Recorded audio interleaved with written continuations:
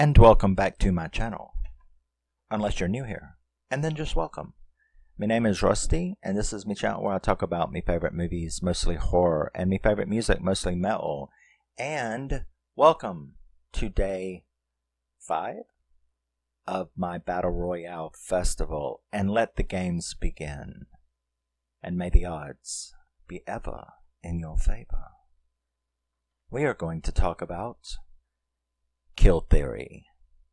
Now, Kill Theory is in the 4th collection of the 8 films to die for, the After Dark Horror Fest.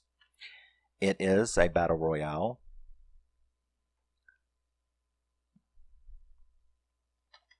It was released in 2009. It was directed by Chris Moore, a name you should be familiar with, and was written by Kelly C. Palmer. It stars Dunn, McManus, Ryanne Duzich, and Teddy Dunn. And I think probably the person you would recognize the most would be Taryn Manning. Now, Taryn Manning plays the really short trailer hillbilly girl in Orange is the New Black. So she's in this movie, and she's really cool in this movie, and that's immediately where I recognized her from. So Kill Theory is a little battle royale. We are introduced to Dr. Taryn, and he is interviewing his last session with a patient in a psych ward whom is up for release. This guy had a mountain climbing accident in which he was with his 3 friends, and they were all climbing this mountain. I won't even go into what I think about mountain climbing, but he was, which is the same thing I think about all those adrenaline rush sports or activities, spitting in the face of death. But he was doing that with his 3 friends. They were, very, very high up, and something happened. And he basically was the top of the rope, and the rope was breaking. To save his own life, he cut the rope and listened as his 3 friends screamed to their deaths at the bottom of the mountain. So he was convicted of 2nd-degree manslaughter for doing that. He, of course, doesn't agree with this and has said and done what he could to earn his release from this psychiatric facility. So he is being released, and you get to see this last little tete-a-tete between the doctor and him. Yes, I know it was wrong. Yes, I've changed my mind. Because the doctor was like, when you first came in here, you were claiming that no one would make any different choice than what you did. So you refused to accept responsibility that what you did was wrong. Yeah, well, I've changed my mind. Of course, there are options. There should have been other options. I don't really think there was, but and neither does he, as we'll find out.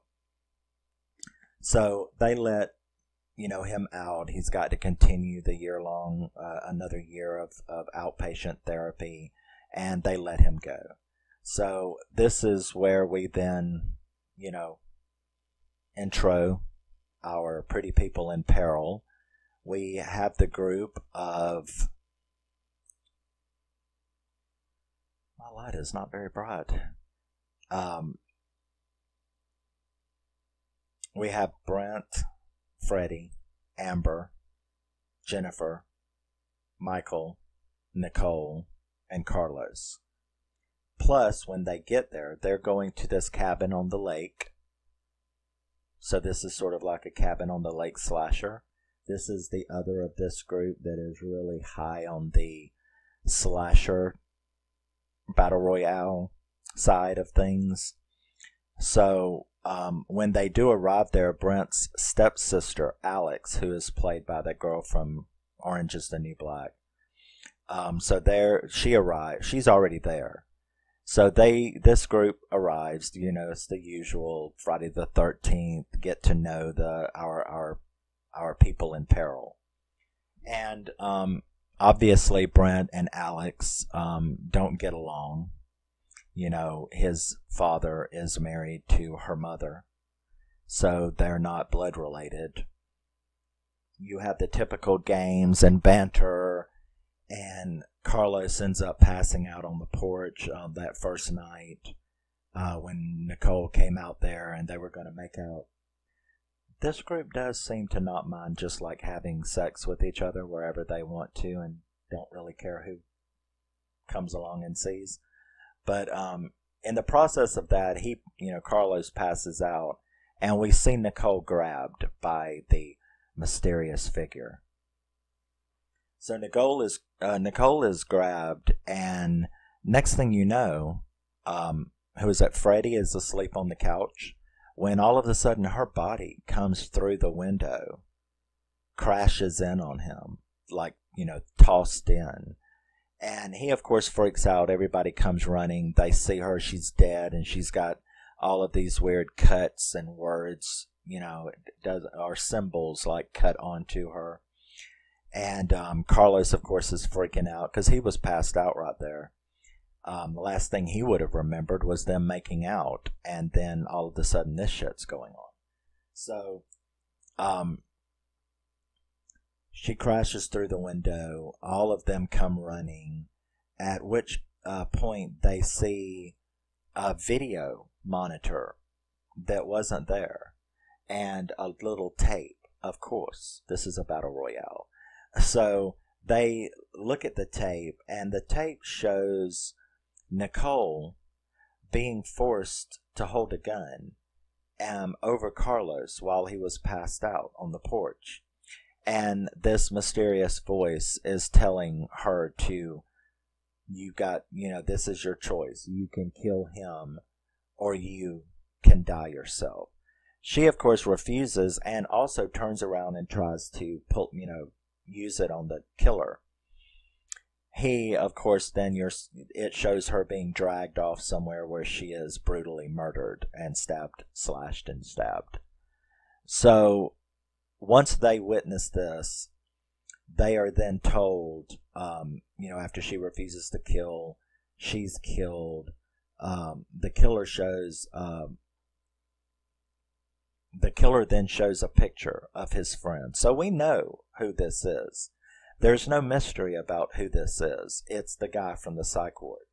So he shows a picture of his 3 friends on this video, the ones he cut loose. And he even tells them the story. We went mountain climbing. If anyone had ever even suggested that I would hurt my friends before this moment, I would have told them they were crazy. Then this incident occurred, and I did what I had to do to survive. So he shows that, and he talks about it and says that, he would never have killed, but he did. And was convicted of this crime because he was told that he had some options, which he doesn't believe that he had any options. But okay. So, surprise, surprise, you all are now in this situation. There's no wireless, there's no contact, and here you are. When 6 a.m. rolls around, if more than one of you is alive, you will all be killed. So they look at the clock, and it's 3 a.m. So they have basically got 3 hours to figure out what the fuck to do. So he had basically let them in on the game. This is what it is. You've got 3 hours to decide what the fuck to do. So they, of course, freak out. What are we going to do? All of the stuff that you would expect. The killer you hear the killer doing occasional taunts throughout the movie and fucking with them, sowing distrust between them. They discuss their options and plans. It was that Brant and Carlos ended up like running to the lake in one scene, which was very good. And they can't get into this little lockbox that had a gun in it. That's when Carlos notices an axe over there, and so he runs over there to grab this axe, at which point he steps into, I guess, what you could only describe as a full body bear trap. This isn't for your leg. This is for your full body. And it snaps on him right at his waistline. So he's in this giant bear trap. Very painful, very bloody. Brent runs over, tries to help him, tries to get the bear trap off of him. He's still alive, tries to get him out of it. But he hears a click and a rustle in the bushes, so he knows that killer is standing there. So he leaves him there, alive. And he goes back and tells them, where's Carlos? Oh, well, he got into a trap, stepped into a full body bear trap, and he died, and I had to leave him there. So Jennifer and Mike, they are a couple, and they don't, and Mike also used to date Amber, who is Brent's boyfriend, so it's that kind of thing. So they don't trust Brent, and you see them all waiting around nervously in the living room.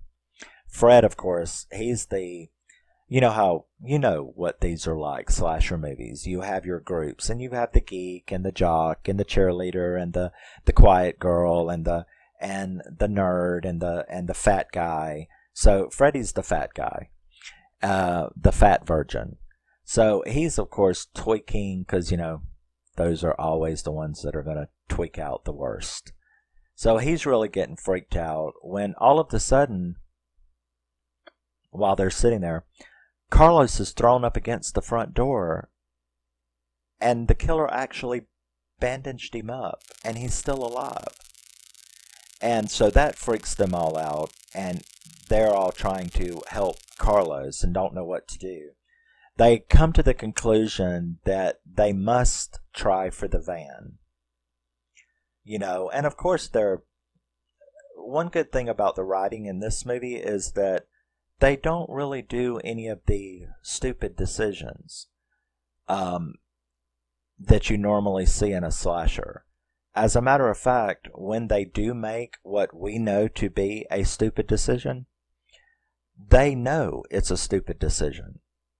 They just don't have any other option, and they make that very clear. So I really like that about this movie, is that the stuff that normally you would go, oh, and roll your eyes at, they already know that going for the van, this has all been set up. Do you really think that the killer hasn't planned for everything? But they have no choice, right? What else are they going to do? So I like the way that they announce that when they do whatever it is that they're going to do. They say, I know this is stupid. I know this can't possibly work. I know that this stupid ass psycho has fixed it, but what else are we going to do? So that was pretty cool writing, in my opinion, about this movie. But so they do try for the van. They get in it. It cranks. Wow.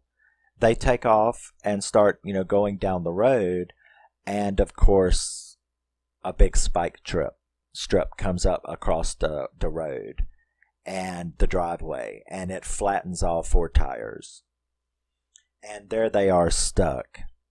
When all of a sudden he comes on, the little walkie, the little ham that they've got with them, and tells them, hey, good try. Stupid, but, what could you do, right? And he tells them that was a good try, but it wasn't going to work, and that they should probably get back in the house and get on to business, And to hurry them along, he said, as punishment, one of you must be thrown outside the van. So right now, y'all have to make a decision. And they pick Carlos. It's a very difficult scene because it's very sad. But they pick Carlos. Well, he's fixing to die. He's already very badly damaged. So, we're all healthy. Throw the half-dead guy out there. That is like really sad. And to give extra incentive, they hear a big splash on the roof. And that's because, he knew where they were going to be flattened. And he has big giant bags of gasoline. So he drops a big bag of gasoline on the truck, on the van. And he's like, you've got 30 seconds. And then he drops another big one, one of them sticks their finger up there and it's like, oh, it's gasoline. Oh, shit. So he's like, either throw someone out to their death or I'm fixing to burn you all alive. So they end up throwing Carlos out there and he manages to get up off the ground and is like begging them to let him back in at the window when he is like debrained. He's definitely unalived. So that was actually really, really sad and grotesque, that kill. So he's going to burn the van. Brant talks them into getting rid of Carlos. Alex, she jumps out now after all of this shit. She sees she's a biker bitch, so she's got her ride right over there. So she gets out and goes for her bike. The rest of them all sort of split. Brent goes his own way. Mike and Freddie, and Freddie, he hauls ass. He was the first one back at the house too, and he's the fat boy. They can move when they want to. So Mike and Jen, they go back to the house. Brent is actually caught out in the woods. Like I said, Alex tries to get to her bike where she's immediately beat the shit out of.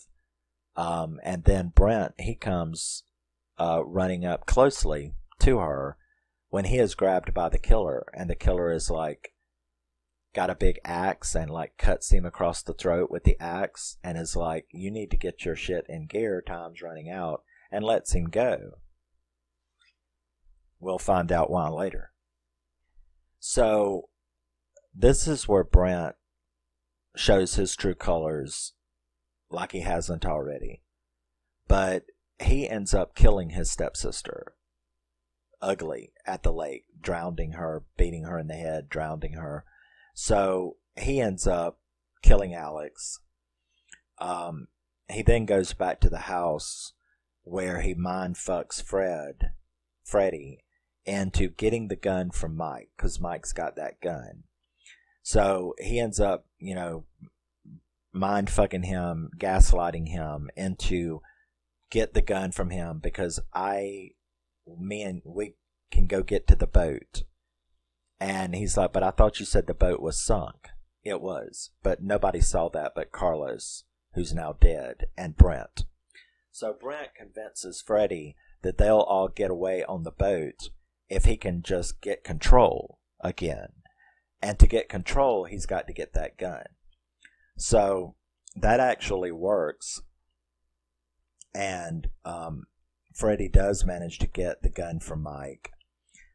There's a big showdown between Fred and everybody once he has the gun, because that boy is just completely flipping out.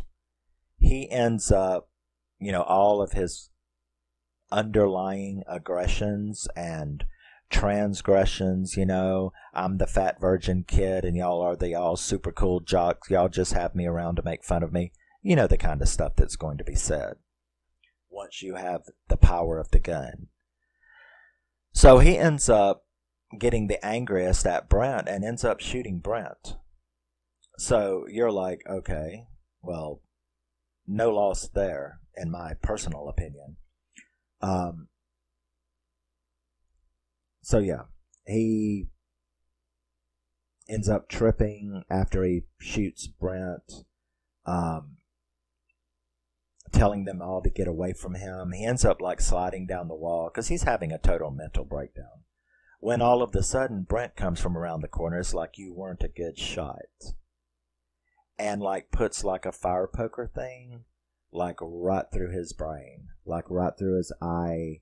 Very nice kill. Gets him through the eye, gets the gun again, tries to kill Mike and Jen, chases them into the basement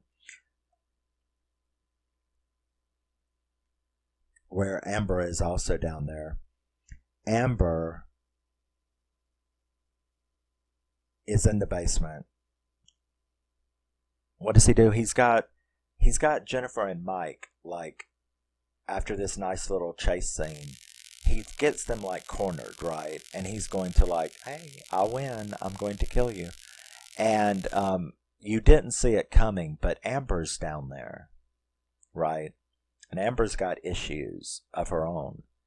But she's down there, and right when he starts to shoot Mike and Jen, she bashes him over the skull with a shovel, and it goes down.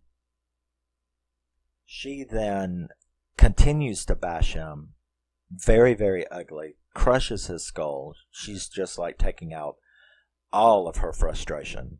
She's also hooked on an anti-anxiety pill that she hasn't been able to take. So, yeah, she goes to town on his head with a panic attack and a shovel. So it's pretty nasty. So now we're down to just those three. She goes back upstairs. She smashes him with a shovel. She goes back upstairs. Now this is where, because Mike and Jen have the guns again, right? Have the gun again. Well, Amber's like finally gets to go take a pill. Klonopin, Xanax, something. Her anxiety medicine. So she goes to her purse and opens it up, and she's like, oh, thank God, I finally get to take a pill. Instead, there's a note in there, and it's like, no more pills, try this instead, and it's a gun. So now she has a gun that was in her purse. The three of them kind of face off. Jen ends up shooting Amber, however, in the basement, again, when she goes back down there to face off with them. Jen then surprisingly, wasn't Amber dead? Yeah, she shoots her dad. No. Okay. See, I tried to get ahead of myself. So Amber's laying there, she's shot. Jennifer turns around, and this you did not see coming. Because why would they do that? I mean, they were like the closest of all of them, right? She just surprisingly guts him with a big butcher knife. And you're like, what the fuck did that come from? So she stabs Mike, and he ends up falling up against the wall and is sitting there bleeding out. She surprisingly stabs Mike, and distracts. Amber distracts her because Amber's not quite dead. People never really finish you off, do they, in these movies? Make sure they're dead before you move on. That's my opinion. That would be my motto in a slasher. It's like, don't just kill them and think you've killed them. Make sure they're dead before you move on to the next plan. That's just my advice, if you're ever in that situation. So she ends up jumping Jennifer. They have a nice big cat fight where Amber ends up killing Jennifer. So it's like things are not going the way that you think they go in this movie. You're like, oh, she's going to be the end. Oh, he's going to be the end. Oh, she's going to win. And they keep like tripping you up, which I kind of enjoyed. Because I thought Amber was dead, just like I thought Brett was dead. Then Brett kills Freddy, and you're like, what the fuck? I didn't see that. And then, it just kind of goes like that. I did not see Amber going to bash his skull in while screaming about all of her angst about who she loves and who doesn't and cheating on her and stuff. Aggression can come out. All that stuff you're keeping inside in a situation like this. what your friend did to you 5 years ago when they slept with your boyfriend or something, it's going to come out in a situation like this. That's always interesting in these movies.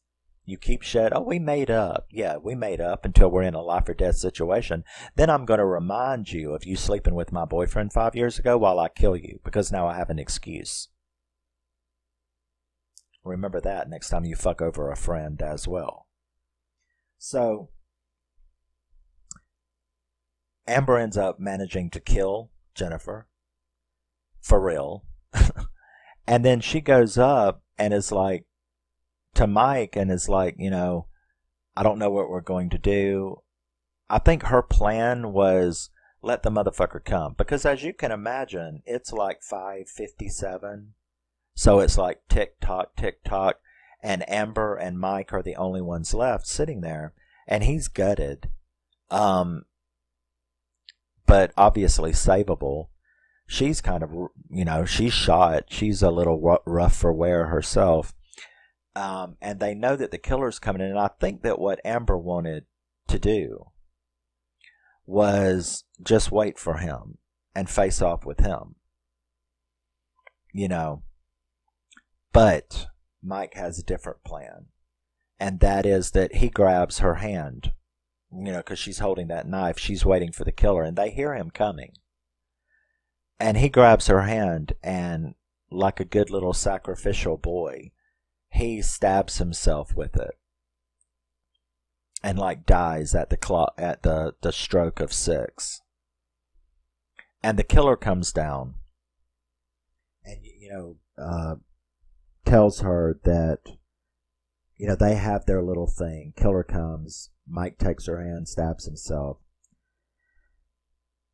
She tells him that she has a little secret for him. She understands what he was doing, you know, seeing whether other people would make the same choices that he did when he killed his friends to save his life. She says, I get it, but here's a little secret for you. This doesn't prove anything, except you were already crazy before you killed your friends, which is how you were able to kill your friends. It's a little thing you may not have thought about. So she sort of gets the last word on him by insulting him that way. And he's like, whatever. You have to live with what I have to live with now. And kind of leaves. So the next thing that you see is the phone ringing at that doctor's office. You know, the doctor that let him out of the psych ward, who's had, you know, these years of arguing this stuff with him. So he lets him, you see him get a phone call, but he doesn't answer. So the killer leaves a voicemail that was like, you know, you always told me that I had other options and that other people would not do what I did, and I'm a bad person for what I did. And I just want you to know that your son helped me prove my theory. And then you zoom in. Because while this message is being left, it's kind of zooming around the doctor's room, and you see him and his wife. But then you see him and his son. And it's Brent.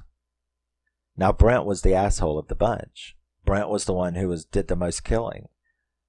And so when you saw that picture of the doctor and Brent, you know why he chose that cabin. You know why he chose that group of people. He went after his son and made his son do exactly what he did and kill a bunch of his friends. So, you know, he said that your son helped prove my theory, and that equals closure. And then it goes off. So that's the way the movie ends, and I really, really love this movie. I also like the special features on this movie contained 2 alternate endings. I mean, not alternate endings, alternate intros. And what was cool about it is that you can often find deleted scenes on. I mean, it's usually part of all special features in all movies. But this one I think was so interesting because each deleted scene was accompanied by an introduction by the director, Chris Moore. And these things were really cool because not only did he explain, this is what they are. These are the original introductions to this movie, the opening scenes. But after we had filmed them, we decided later on that, because at the beginning, when we filmed this movie, we wanted him to have been playing this game with other people before this group. But then during filming, I kind of decided that I wanted this to be his first time and be completely a theory because of what he had done. So he cut out all that time. So you got to see these opening kills. It was a guy and another guy, their kill scene, which was really good. And then that same guy and a girl and their kill scene, which was really good.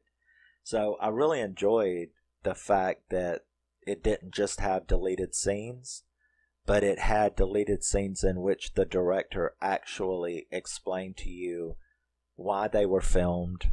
This is the way the movie was going. We decided not to do it that way. These are the scenes. To get an explanation of why they were cut out. They were cut out because originally in this movie, this particular group of people were going to be killed way later. And that in the meantime, he had done it to other groups of people. But then they decided to scrap that and just make this group the first group that he attacked to get back at the doctor. So you got to see those scenes. And those were really good. And I do agree with him. Because I think I had heard someone kind of say that this movie had a little Saw in it as far as the reasoning behind it. I think if it had made him playing this game more than this first time, it would have made it even more closer to the reasoning behind the Saw movie. So I kind of like that, but the scenes are there. You get to see these really two good kills. What he did to that girl was horrible, from the first group. And so you got to basically see 3 people of the first group. But that's all they filmed, because then they decided not to do it that way. But those were really cool deleted scenes. So, yeah. I gave this movie an 8 out of 10. I really love this. I know I said it before. I think someone called it a Saw ripoff, and I'm like, I'm sorry, it's not.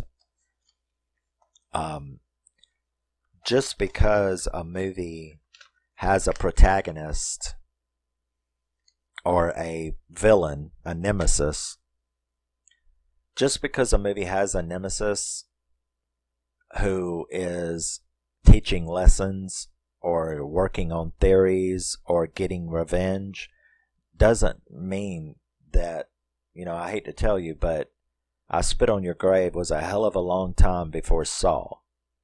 So coming up with games and puzzles and engaging in murderous theories was, that existed in movies before Saw. So just because this guy set a couple of traps, was just a couple, and this whole group basically slasher killed each other, I just don't really see it that much as Saw, just because you had a guy trying to prove a point. Because that's all Saw is.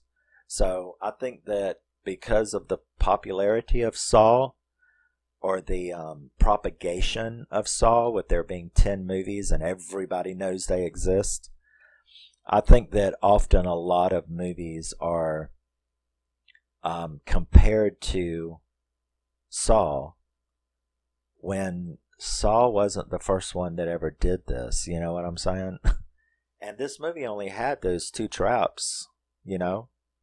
But he had the tire strip to keep him from leaving with the van.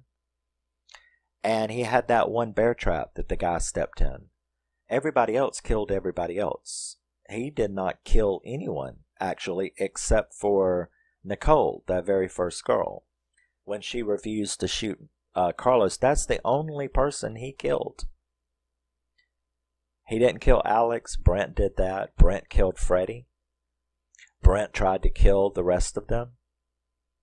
Amber killed Jennifer. Jennifer shot Amber. Carlos, what? Oh, no, yeah. No, he killed, yeah, that's right. The killer did kill Carlos outside the van. But they are the ones who chose Carlos and put him out there to get shot. So, kind of halvesies there. They were all the ones who killed Carlos, but especially the killer and Brent. But anyway, you see what I'm saying. Not every movie that has a protagonist who's like, I'm making you play a game, is Saw. It's just not.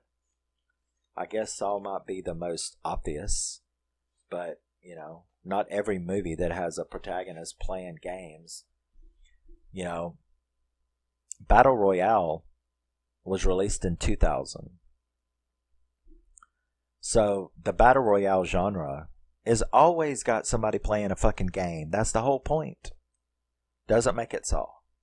Anyway, that's Kill Theory, Day 5, part of the 8 Films to Die For Horror Fest 4 collection. I absolutely love this movie. It's a great cabin by the lake slasher. A lot of slasher kills. It's really good. And I will see you in the next one. Love you, miss you. Bye-bye. Always remember and never forget, you are a very special person, even if you are not trapped in a cabin by a psycho who's making you kill all of your friends to prove a point. Bye-bye.